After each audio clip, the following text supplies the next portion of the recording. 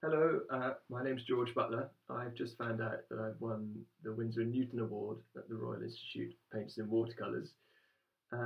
Thank you.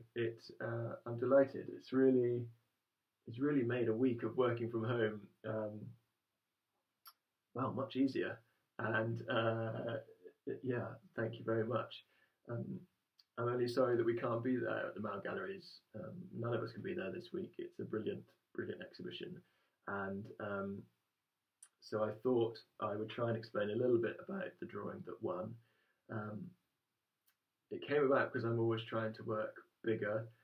This is the sort of size that I would normally work on, especially in the places like the Middle East, where you haven't got much time and people are always moving around.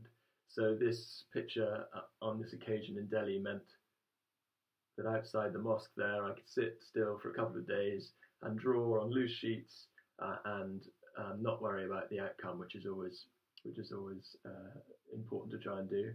And at the same time, I collected ephemera and bits of rubbish and stuff from the markets and from the mosque, with a view to making an image later. And I remember the scene there, busy scenes, little boy called Sadhu Khan sitting playing on his father's stall. You can imagine what it all looks like. And then that memory, it was really, I think, what I was trying to bring back and put into this picture. And when you see it, you'll also sort of see the different parts are pulled together in this composite image. Thank you very much. I'm absolutely delighted, and thank you particularly to Winsor and Newton for their part in it.